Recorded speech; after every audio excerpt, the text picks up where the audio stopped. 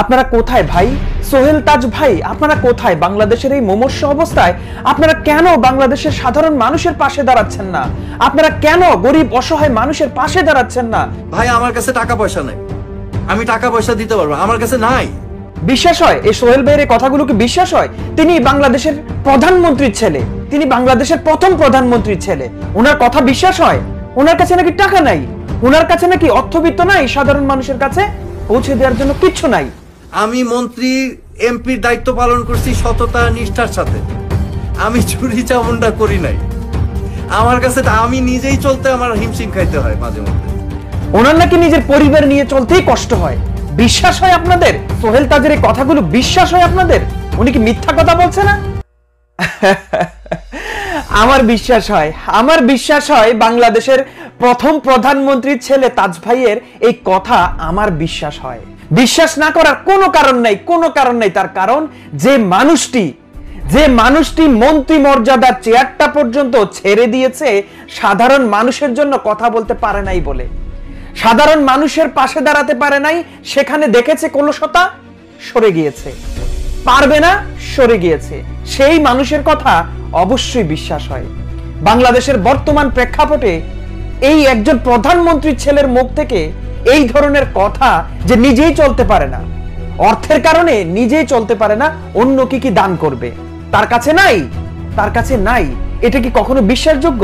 কিন্তু সোহেল তাজের বেলায় বিশ্বাসযোগ্য, কারণ তিনি এমন এমন কাজ করে দেখিয়েছেন, এমন নজির দেখিয়ে দিয়েছেন, যে নজিরে আমরা বিশ্বাস করতে বাধ্য হচ্ছি ওনার পকেটে দান করার মতো টাকা নেই।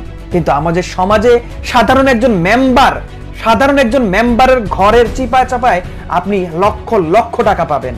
সাধারণ একজন মানুষের ঘরে লক্ষ কোটি টাকা পাবেন, সাদা টাকা, কালো টাকা, নীল টাকা, কোচ্চা টাকা, টাকার কোনো অভাব নেই। কিন্তু একজন প্রধানমন্ত্রীর ছেলের পকেটে টাকা নাই দান করার জন্য। এই মানুষদেরকে আমরা অনেক মিস করি, অনেক। বাংলাদেশ এই মানুষদেরকে মিস করে, বাংলাদেশ এই মানুষদেরকে মিস করে। তাজ ভাই, আপনি হয়তোবা জানেন না, আপনি যে জায়গাটা ছেড়ে চলে গেছেন, আপনাকে খুব প্রয়োজন, বাংলাদেশে আপনাকে খুব প্রয়োজন। জানি না কোন অভিমানে আপনি সাধারণ মানুষের কাছ থেকে নিজেকে সরিয়ে নিয়েছেন। আপনার মতো মানুষ বাংলাদেশে প্রয়োজন, এই মুহূর্তে বাংলাদেশে আপনার মতো মানুষের প্রয়োজন। আপনি লুকিয়ে গেছেন। আমি জানি আপনি হারার পাত্র নন, আপনি এমন একজন মানুষের সন্তান যে কিনা বাংলাদেশের প্রথম প্রধানমন্ত্রী, তার সুযোগ্য সন্তান আপনি এত বড় বড় দায়িত্ব থাকা সত্ত্বেও আপনি কেন যে, কোন অভিমানে যে আপনি সরে গেলেন, এই প্রশ্নের জবাব হয়তোবা আমরা সুস্পষ্টভাবে কোনোদিনও পাবো না। আজকে আপনার এই বক্তব্য আমাদের কলিজায়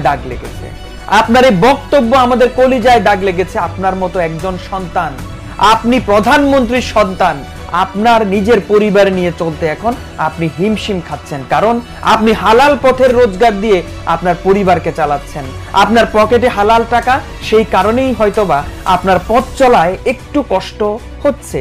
আপনার পকেটে যদি আজকে কালো টাকা থাকতো, হয়তো আজকে আপনি বিলাসিতার জীবন যাপন করতেন এবং এই বর্তমান সিচুয়েশনে কোটি কোটি টাকা বিলিয়ে দিতেন আর সেলফি তুলতেন আর কোটি কোটি টাকা বিলিয়ে দিতেন। কিন্তু আজকে আপনি সারা জাহানের কাছে, সারা বাংলার মানুষের কাছে আজকে আপনি এমন এক বার্তা দিয়ে দিলেন যে আমার মেধাকে আপনারা বিক্রি করেন, আমার মেধাকে কাজে লাগান, আমার শক্তিকে কাজে লাগান, কিন্তু আমার পকেট থেকে চারানা পয়সা যে আমি সাধারণ মানুষকে দিব সেটা আমার কাছে নাই।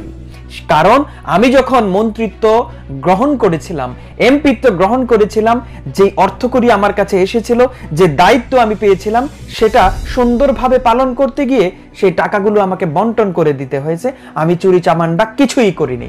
যদি চুরি চামান্ডা করতাম, সাধারণ মানুষের তেল, সাধারণ মানুষের চাল, সাধারণ মানুষের ডাল চুরি করে খেতাম, তাহলে হয়তো আজকে আমার পকেটে অনেক টাকা থাকতো, সাধারণ মানুষের জন্য বিলিয়ে দেওয়ার অজস্র অঢল টাকা আমার থাকতো। কিন্তু আজকে আমার কাছে নাই। এই মানুষদেরকে বাংলাদেশ কতটুকু মিস করে জানেন? এমন সোহেল তাজের বাংলাদেশে অনেক প্রয়োজন, প্রত্যেকটা জেলায় জেলায় প্রয়োজন, প্রত্যেকটা শহরে গ্রামে গঞ্জে এমন সোহেল তাজের প্রয়োজন। এমন মানুষেরা যদি দাঁড়িয়ে যায়, বাংলাদেশ পরিবর্তন হতে বেশি দিন সময় লাগবে না। এমন মানুষেরা যদি দাঁড়িয়ে যায়, বাংলাদেশে গরিব দুঃখী মানুষেরা কখনো অনাহারে থাকবে না।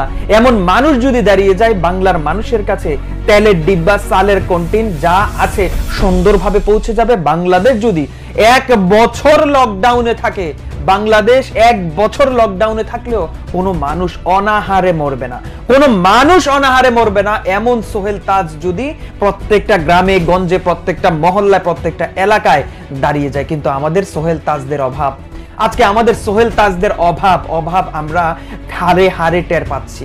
এই সোহেল তাজরা মন্ত্রিত্ব ছেড়ে, এমপিত্ব ছেড়ে সাধারণ মানুষের মতো জীবন যাপন করাটা আমাদের জন্য ক্ষতিকর, আমাদের জন্য ক্ষতিকর। এই মানুষদের সেই জায়গায় থাকা উচিত। কিন্তু কি অভিমান, কি অভিমান, কি অভিমানে তিনি আমাদেরকে ছেড়ে চলে গেলেন, আমাদেরকে ছেড়ে নিজে তার সাধারণ জীবন যাপন করছেন। একজন প্রধানমন্ত্রীর ছেলে, একজন প্রধানমন্ত্রীর ছেলের মুখ থেকে বিশ্বাস হয় টাকা নাই গরিব মানুষকে দেওয়ার জন্য? বিশ্বাস হয়?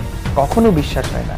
সোহেল ভাই, আমি আবারও বলতে চাই, বাংলার আবহমান জনতার পক্ষ থেকে বলতে চাই, গরিব অসহায় মানুষদের পক্ষ থেকে বলতে চাই, আপনি দায়িত্ব নেন ভাই, আপনি দায়িত্ব নেন। হয়তোবা আপনার দায়িত্ব নিতে গিয়ে হয়তোবা কিছু কলঙ্কের দাগ আপনার ভিতরে লাগতে পারে, কিছু অভিমানের কারণে হয়তোবা দায়িত্ব নিতে আপনার কষ্ট লাগতে পারে, কিন্তু ভাই এই জীবন তো ভাই থেমে নেই ভাই। আপনার যে স্পিরিট, আপনার যে স্পৃহা, আপনার এখনই সময় বাংলাদেশের দায়িত্ব নেয়ার, বাংলাদেশের হাল ধরার দায়িত্ব আপনার।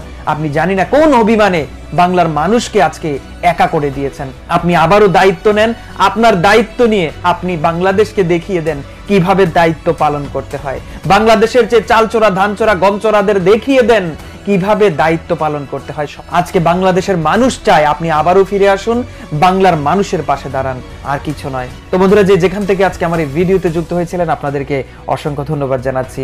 যারা নতুন যুক্ত হয়েছেন, যদি ভালো লেগে থাকে আমার চ্যানেলটিকে সাবস্ক্রাইব করার অনুরোধ জানাচ্ছি। দেখা হচ্ছে ইনশাআল্লাহ আগামী ভিডিওতে। এতক্ষণ ছিলাম আপনাদের সাথে আমি টিপু চৌধুরী, দক্ষিণ কোরিয়া থেকে। আসসালামু আলাইকুম।